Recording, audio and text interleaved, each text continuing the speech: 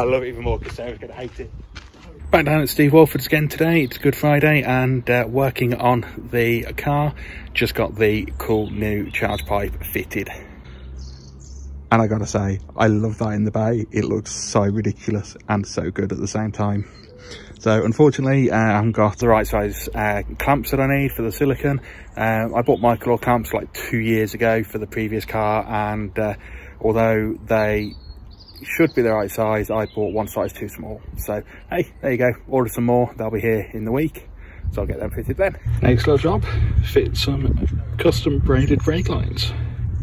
So we're nearly done with sorting out the brakes. As expected, some of the hardline flares were shit, and that's why I ended up getting Steve to redo some of them ahead of time, but there was a couple that still needed redoing. So we've done those. The rears are completely bled, the fronts just need another quick bleed, and then we have brakes, probably do the clutch, and then it's time to go home.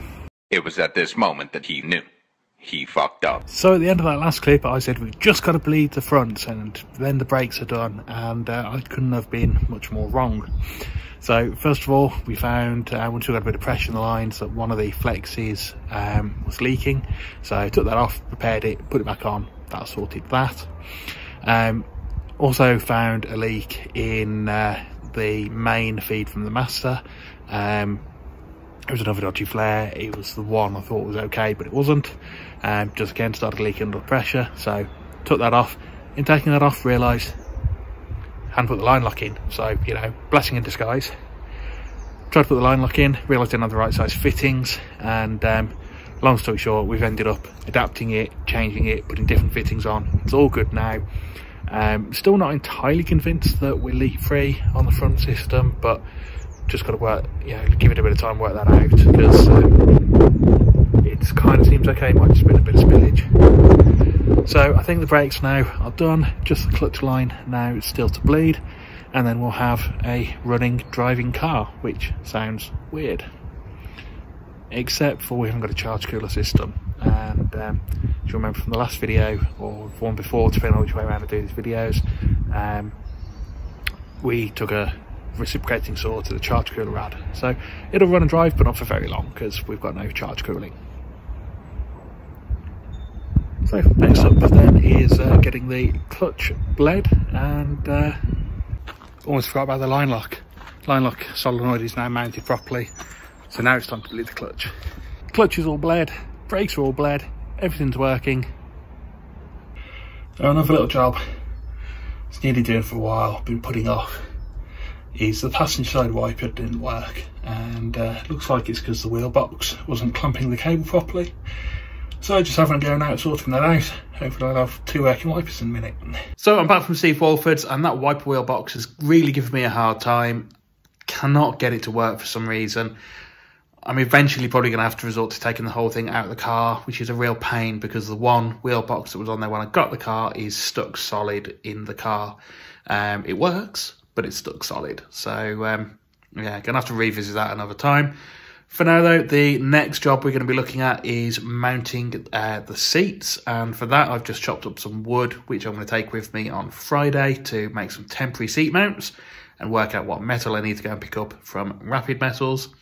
We'll then be back over on Sunday to get a seat mount made and also do some work on Steve's race car in preparation for a race that is just 3 weeks away. Just back down to Steve Walford's and trying to get the driver's side seat mocked up to work out how it's going to get mounted in the car. You can see from outside it is kind of in line with the main hoop, and sitting kind of against that crossbar there, but I think this might be okay. I just need to get in and try it, and there's no way I'm recording that.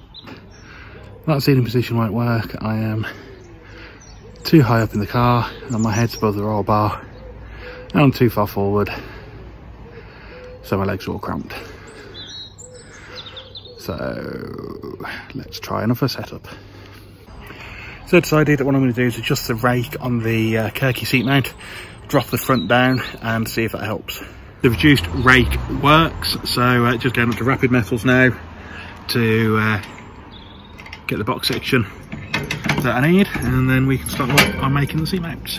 Just at Rapid Metals and picked up the metal to make the seat mounts. Heading back down to Steve Walford's now to get those made up. Okay, so all the little bits of hex are now cut, and Steve's oldest is going to start machining those for me, and also all the box section is prepped. So they've all been drilled with 9.5 mils in the top and 5 mils in the bottom. Just need a little bit of tidying up.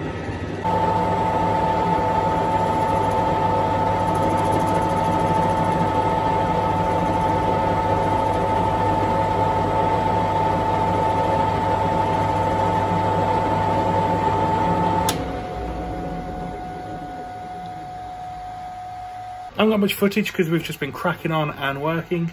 Steve's oldest, he's been an absolute star getting these parts machined for me, and the first of them is done. He's working on the second one right now, and that's how it's going to go in, and we're just going to put a couple of tacks to hold it in place. Snuck out into the garage then after work to do a little bit more work on stuff for the car to work on this weekend.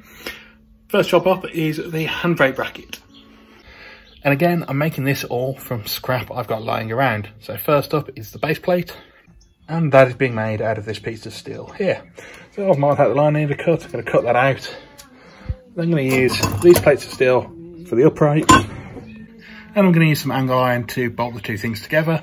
I'm hoping that that's going to be strong enough once you've got the handbrake bolted between it and also the retention bracket for the ratchet. But if it's not, I'll just put some plates on the front and back as well to stiffen it up. So I've got all the components cut and just marked out the first of the base plates with where I want to drill them. So I'm going to centre punch them and then drill those out. What I'm also going to do is cut another piece of this base steel out, drill it at the same time, and then I can put that one inside the trans tunnel, the bracket on the top of the trans tunnel, and it'll sandwich it, just making it extra strong. I'm 1.5 holes in, and the battery's died on my drill. Well, it's the first time I've had to charge it since I bought it, so it's not bad going.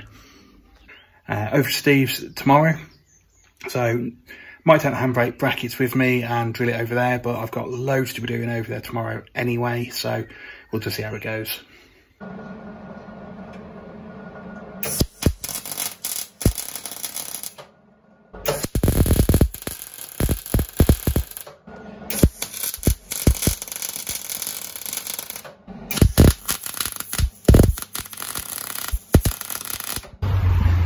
So down at Steve's again today, working on the Prefect, and been getting the handbrake bracket sorted.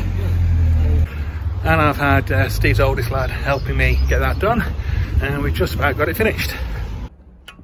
Got the handbrake bracket being expertly painted by Steve's youngest.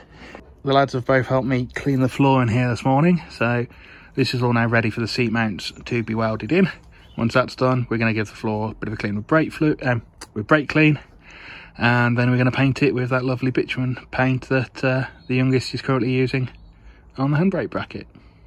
Got my assistants doing what they do best, making a mess.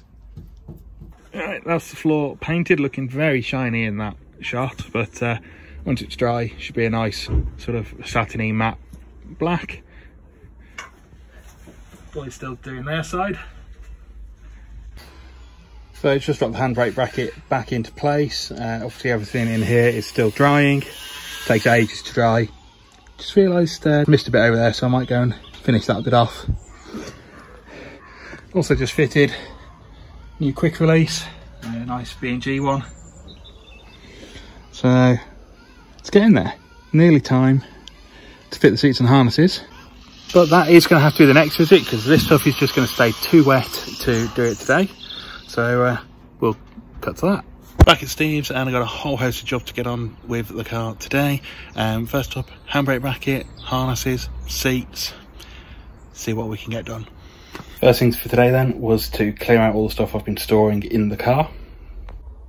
And so that's looking a lot more empty.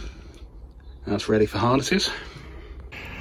Before harnesses though, I want to get the battery back in, and also want to make up a charger quick disconnect for the battery, so we'll get that done first. There we go, one little quick disconnect. Put this cap on, which I'm going to put some sealant in the end there, and that's just going to act as a blanking cap when it's not in use, so that don't get any crap in there. So battery is mostly in. It's a pain in the arse putting it in by yourself. You need to be holding a spanner and getting underneath to bolt it in, but it's kind of in. I'll tighten it up properly next time somebody else is here. So the quick disconnect for the charger, that's perfect. So next up then is the harnesses, which the reason I'm going to put those in before the seats is because the crotch straps and shoulder straps need to hook up at the back. It's going to be a lot easier to do that without the seats in. There you go, that's the shoulder straps strapped to the harness bar, and the crotch straps strapped to that bar. So I should now drop a seat in, put the lap belt on, and have a look what it all looks like. Okay, passenger seat is in with 6-point harnesses. Can't really get a very good shot because, there you go, turn your head sideways. Now I've just got to do it all again for the other side. Problem is I can only bolt one seat in because Steve's away racing this weekend and has taken the drill with him. So can't drill the seat to fit it, but I can at least drop it into place, see what it's going to look like.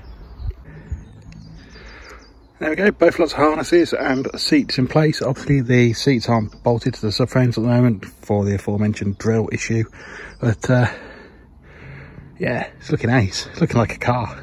So back down on the car and been cracking on doing a few bits and pieces, but for this video, most important bit is the seats and harnesses are now in. And it may not look a huge amount different to how it looked in the last clip of them, but the important bit is they're bolted in. So for this video, that is it.